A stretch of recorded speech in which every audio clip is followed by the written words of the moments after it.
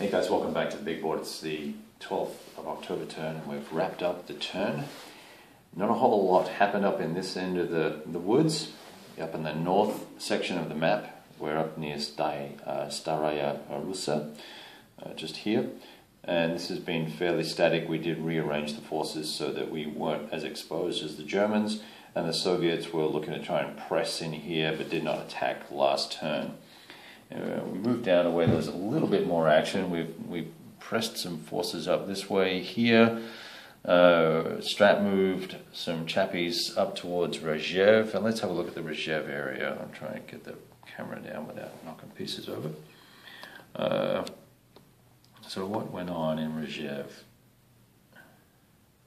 Through the course of the turn, we put 6th Panzer into reserve. Try and get them close to this river here, because this is what the Soviets are using to trace supply last turn due to being cut off over here. And we consolidated forces as the Germans here into one hex in combat mode versus being kind of overextended here. And in fact, that hex would have been out of supply.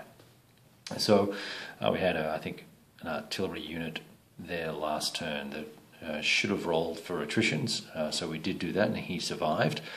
So this area then we moved 36th and parts or most of 7th Panzer via strat move, reserve move, if you follow the black line, from around about this area here and up to here. Trying to press, really choke off Rezhev as opposed to driving towards Moscow for the moment.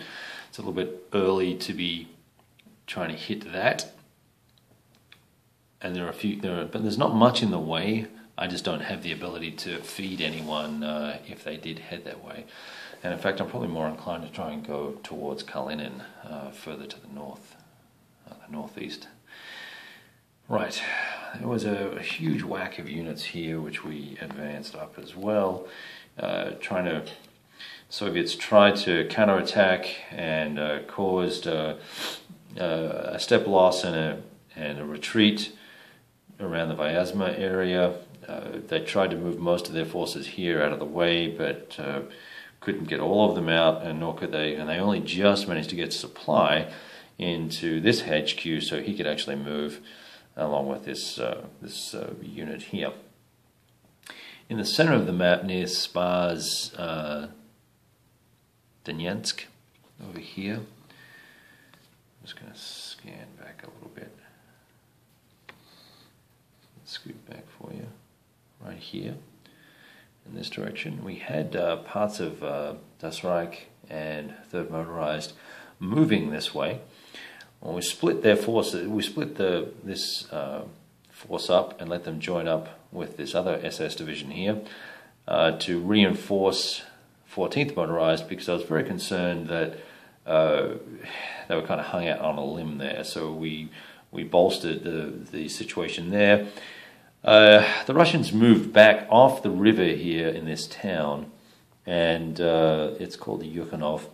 They moved back off mainly because they were concerned about being surrounded there given the movement rates of the forces. I'm not sure if that was a good move. What happened there? Because did they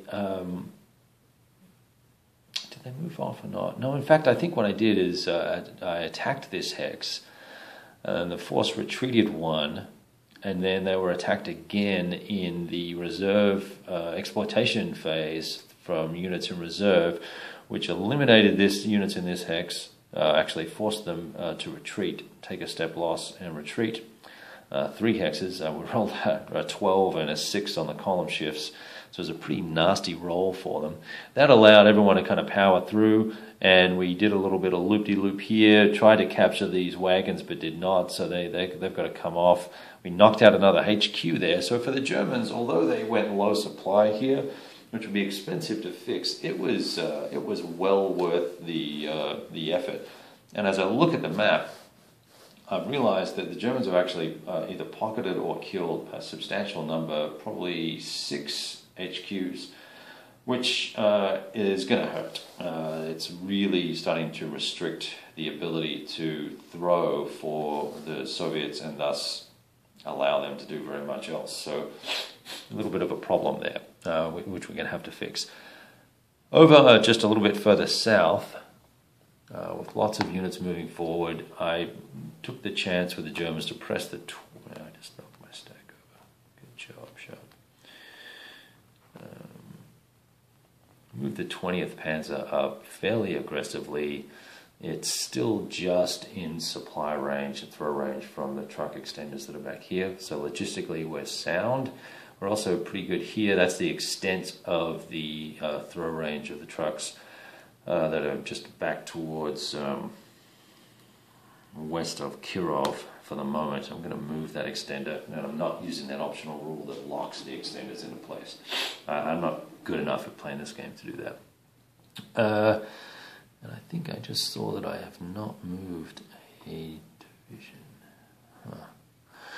Oh yeah, I did. Okay, here we go. So, we're pushing pretty hard this way. I would love to be able to get 2 divisions up towards Tula before all of this construction is finished by the Soviets and reinforcement there. The Soviets are still pretty thin on the ground, and part of the problem I'm having is that there's no ability to have any sort of defense in depth. So the games I've seen, most players have 2 rows of units, so that even if you do get the breakthrough on the first combat, that then when the reserve units are released in the exploit phase, they have to, they're not driving on 5 or 6 hexes like we did here and circling units.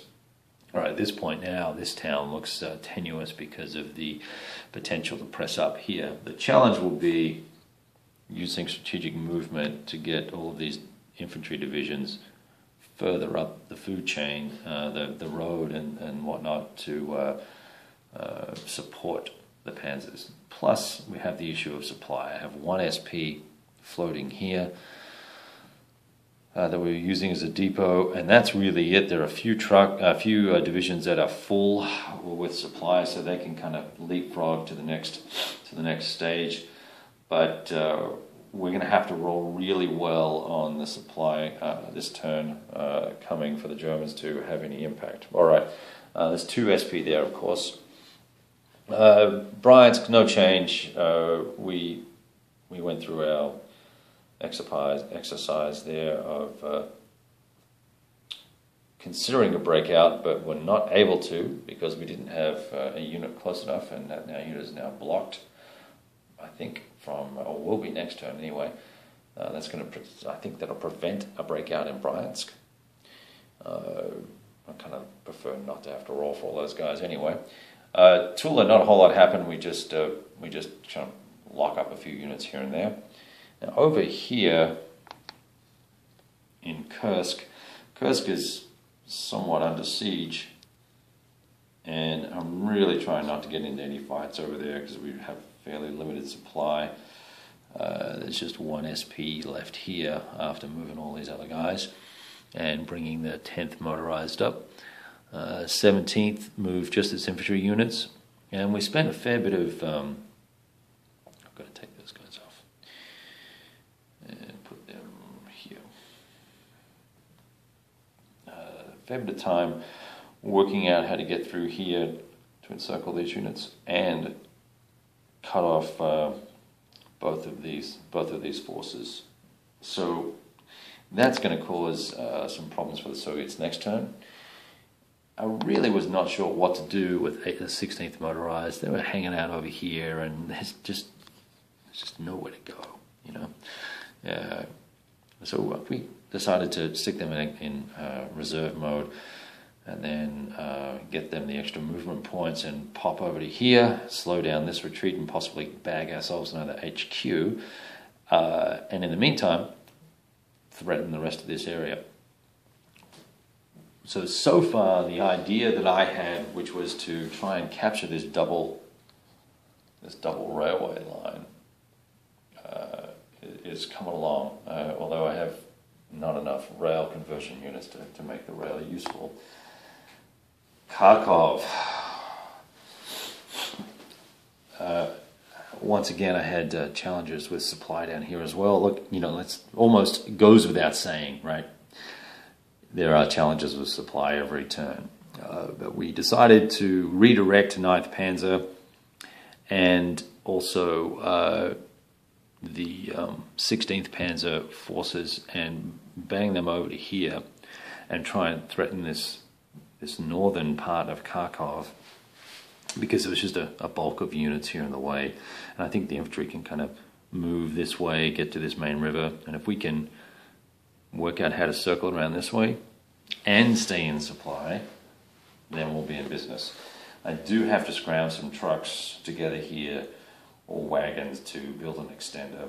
I've got the rail built to Poltava, so we can throw a fair distance, but certainly not this far. I don't intend on staying there long. I just wanted to capture the airfield so that I can potentially bring some supply in there if I need to with the transports that I have down this part of the map. All right. Just a big old fur ball here. Lots of stuff going on. I had to do a lot of juggling here as well with units to wiggle their way through, and I spent SP I didn't want to spend moving these stupid little Italian dudes who have actually proved their worth, because they're quite good but they're expensive to move. And then finally, let's have a quick look down. These guys will not die here, but we'll get them eventually.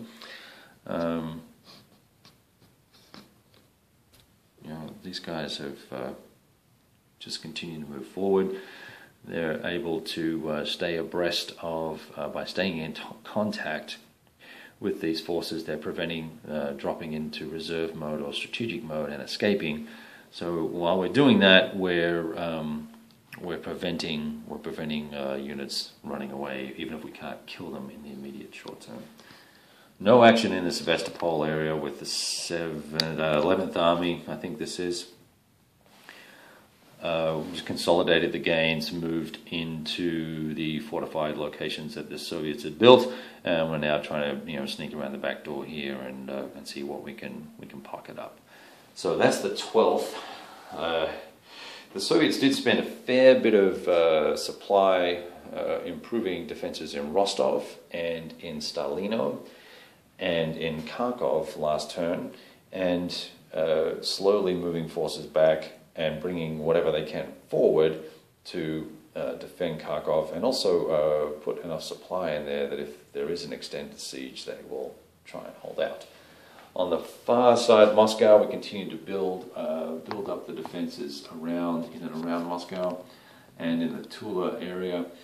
So it was a long turn, and so jumping back in the saddle, as I said earlier on in the last video.